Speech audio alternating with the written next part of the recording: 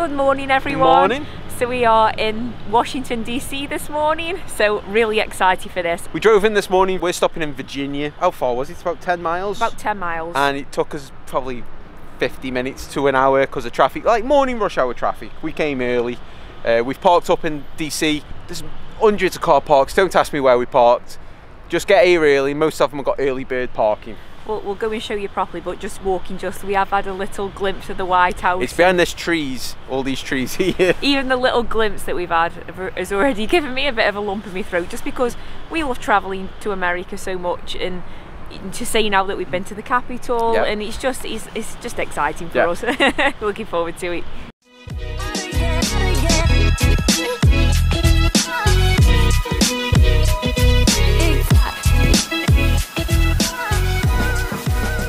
So we thought we'd start you off pretty big. So here's the White House. Isn't it good of them that they've made a full-scale replica of the movie prop from Independence Day that they blew up? Stacey didn't like that joke. No, because I was walking down with a lump in my throat and he was cracking jokes about it, comparing it to the Independence Day movie. But yeah, I need to carry on when we get back home as well, but I've been trying to read up a lot of history and about all the presidents. Is it the 46th president that's in at the moment? Yes. But I didn't know as well, till I was reading up on it, that George Washington wasn't the first president to, well, he was the first president, but he didn't live in there. It was John Adams, the second president. Wasn't the first one? He died before. In Philadelphia. Didn't we see something? I remember when we went to see the Liberty Bell, we saw something about that. But I think he died before he got the chance to move in, and then John Adams lived in there first. Yeah, so there's we're calling this the front, because that's the entrance, and then we'll show you the back with all the big gardens after that. But I like the big fountain. It's very nice. So they do offer a tour. We left it a bit too late to apply. There is a bit of a procedure. It's not like how we're going up the Washington Monument where you just book a ticket. It's a lot more complicated. So sadly, we didn't have time to do that. I think it is free though. Oh, is it free? Yeah, I don't think you have to pay, but I think there is we left it too late to apply. As usual. So we were coming around now to see the back of the White House, but we did make a little detour on the way because Kev noticed there was a Wawa's. He looked on the map because we fancied a warm drink, and Kev was like, "There's a Wawa's here." So any opportunity we've got to go in a Wawa's, we love it, don't we? We do like a Wawa's. We do. So, yeah, we've had a coffee and a tea. And plus, as well, it's very cheap if you've never been. That's a 24-ounce cup of tea, and that cost me $2. Yeah, so it is a little bit cold today, but on the plus side, at least it's dry, because we forgot the umbrellas anyway. Oh yeah, so we I did, think didn't we're we? going to be okay today. We're not going to need them. It's a good job, really. But yeah, there's the Washington Monument. We'll be going up that in a bit. We did reserve tickets for that. We actually remembered to get tickets for something, don't worry. But there was that's where the National Christmas Tree would have been. We've just missed it. As you can see, they're still packing up a lot of the groundwork and barriers and stuff. So that's a shame. Yeah, so Calvin Coolidge back on Christmas Eve 1923 was the first president that formed the tradition, I guess, for lighting the Christmas tree here. Now, it's something that we've never actually watched, so we were saying just everything's on YouTube, so we'll have to put it in on YouTube once we get back home. Yeah, it'd be nice to see. It just says the presidents, since he did it, do it in various ways, so we'll have to see if we can find it on YouTube and see. I'd like to see them do it. Yeah, I'm surprised you don't see more of it at Christmas time, like on YouTube and stuff like that. So there's the back of the White House now, and the south lawn and the water fountain. Now, I didn't realise this, but you could actually go on the south lawn. It used to be open to the public up until World War II, and then they had to shut it. But they use it now for, like, it says for staff barbecues and bits like that. But that is also where the president's helicopter Marine One will take off and land when he's coming and going from the White House. And then if you can see just through the railings, there's a little like dark brown archway and some flower gardens there. That is the kitchen garden that Michelle Obama opened in 2009. So they use that to grow herbs and vegetables and stuff, and then they use all that stuff in the White House as well. So the president and the family is getting a healthy meal. So behind me now is the Washington Monument. This was built to commemorate George Washington. They started construction on this in 1848 and it took 40 years to complete. Now you can see two different colours because they did have to halt construction. There was a few different reasons, we won't get into that. One of them was something to do with the Pope. I think I read that once they stopped at that point, it then took another 20 21 or 23 years, something like that. Right. Early, yeah, 20 to 23 years before they then started the rest. Yeah, but we will be going up this. It does cost $1. You do have to reserve tickets. I think we reserved them about 30 days out. I think that's when there was some tickets available. You can, if there's some left, get them on the day, but if you don't want to be disappointed, you'd probably be better off reserving them if you can. It's 555 feet tall, and when it was finished in 1888, it was the tallest building in the world. Who knew? So we might as well go up it.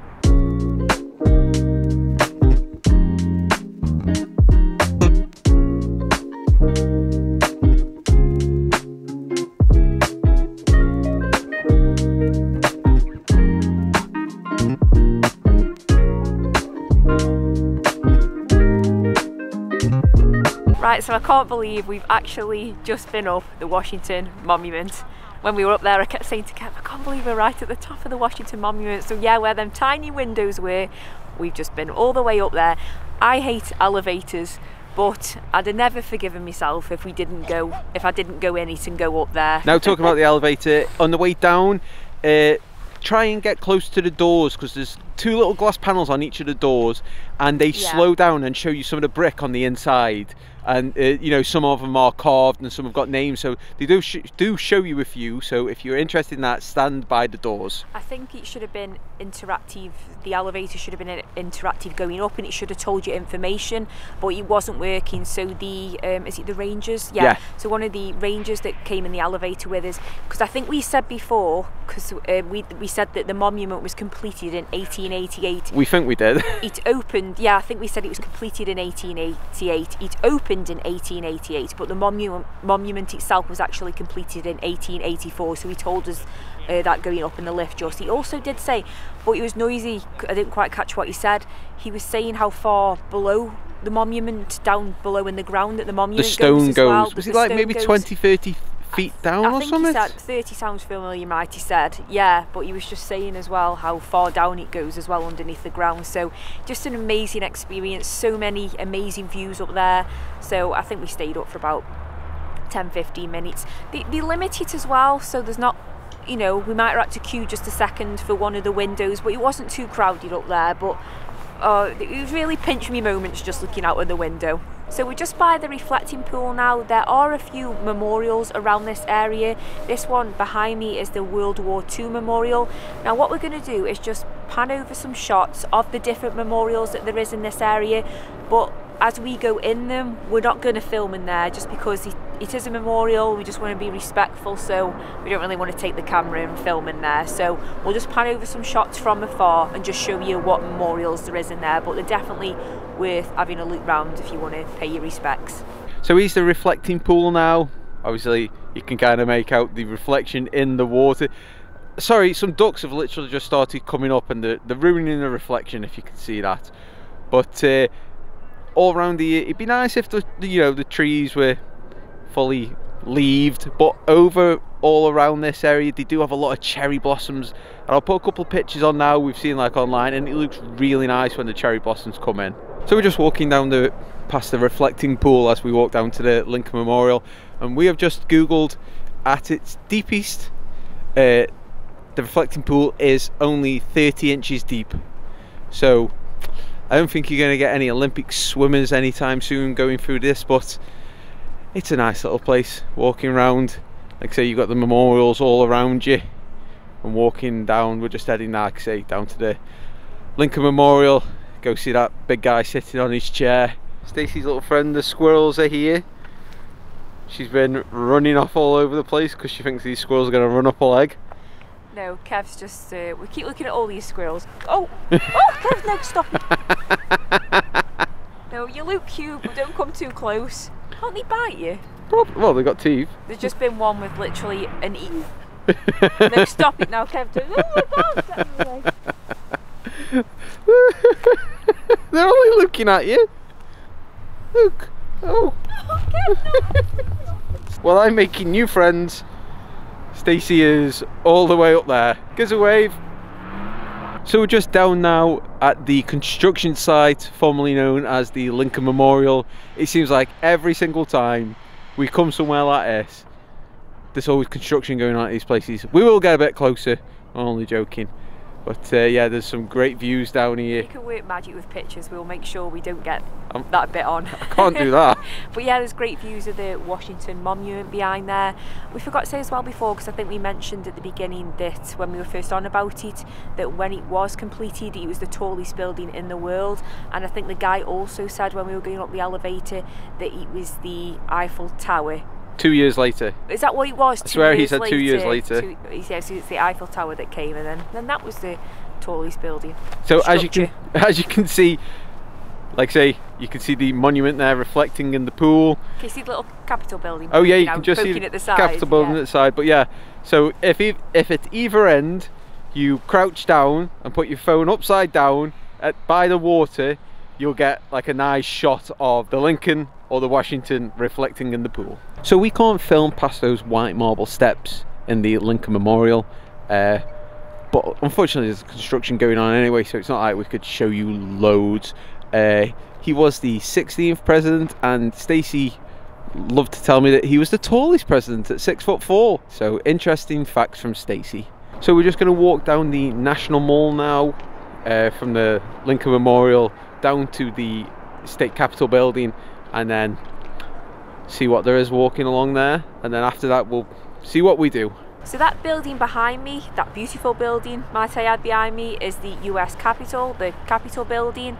So it's over 200 years old, and obviously it's where the Congress get together and they make all those important laws and decisions. I guess you know, with us being from England, I suppose, is it kind of like the Houses of Parliament? Is that would I'd that say the comparison is like the Houses of Parliament. Yeah, that's probably our equivalent. It's just full of people full of hot air and stupidness, maybe. But I suppose these laws and decisions, whether you agree with them or not, there's a lot of people in there with probably a lot of the weight of the world on their shoulders, might they add, and they've got all these important decisions to make. But yeah, I mean, it is beautiful to look at. If you have watched the channel before, you know that we like to collect the Starbucks mugs, and I believe, according to Google Maps, there's a Starbucks just the other side of this art gallery, so we might as well check that one out. I also want to go into one of we've seen like a souvenir shop. Tacky gift shops. Yeah, and I just want to get like a little White House or something.